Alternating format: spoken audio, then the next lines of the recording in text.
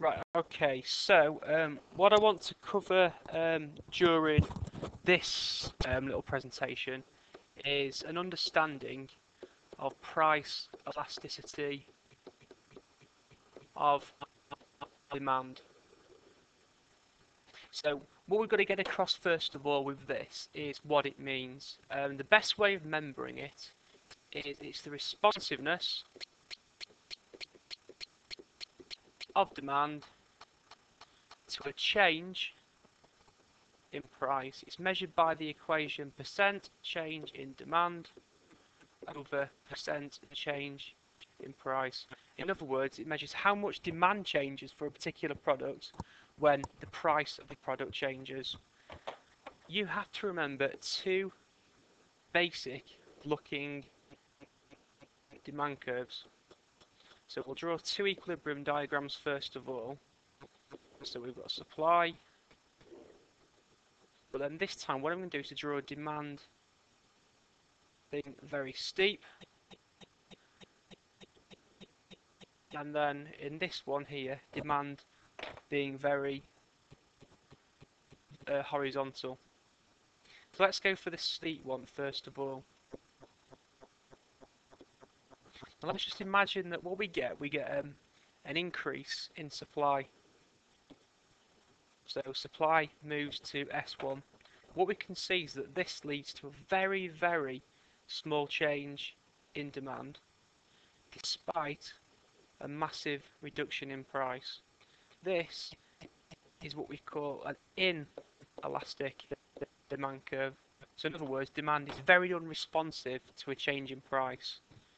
Let's consider the other option then. So on the right hand diagram we've got an elastic demand curve. Now let's see what happens now then as supply changes. So again, supply grows to S1. So originally equilibrium is at P1, Q1. This time, however, we can see that we'll only get a small reduction in price, but a huge growth in demand. So that is an elastic demand curve. In other words, demand is very responsive to a change in price. Now let's just think very quickly about some factors that will affect price elasticity of demand. In other words, whether something is inelastic or whether it is elastic. One thing to remember here is substitutes. Another is time, and another is relative expense of the product. And let me take an example. Generally, something like smoking is seen as being very price inelastic.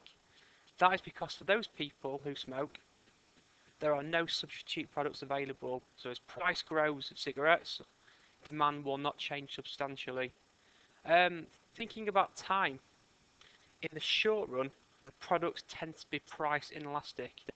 So for example, if you're a smoker again, if cigarette prices dramatically increased, in the short run you can't stop smoking, which means you will keep on demanding them cigarettes. But in the long run, you can become more elastic because you can use that time to give up, for example. Take another example. If you can't drive a car, you will be very price inelastic for the bus. It's your only real mode of transport to get from A to B. So as public transport becomes more expensive, you will still demand it in very similar levels of quantity. However, over time, you could pass your driving test. Suddenly you will now become price elastic for the bus. Now let me bring in relative expense of the product. Very, very cheap products tend to be price inelastic. Think about chewing gum, for example. Chewing gum is price inelastic because it's very, very cheap. It's a very, very small part of your income. If chewing gum prices double from 40p to 80p, you will still buy that chewing gum in similar quantities. However, if a luxury holiday was to double in price, your demand for that product would fall substantially. Now, with the equation, remember percent change in demand divided by percent change in price. If you get a number between 0 and -1, that is a price inelastic product. -1 to minus infinity is price elastic. -1 is what we call unitary. That is where if demand fell, for example, if demand fell for a product by 10%, as price goes up by 10%, it's unitary. So the demand change and the price change will be identical. A good is inelastic if the price change is bigger than the change in demand. So for example, if the price of a product fell by 20% and that led to only a 10% increase in demand, we will get minus 0.5, which clearly would be inelastic.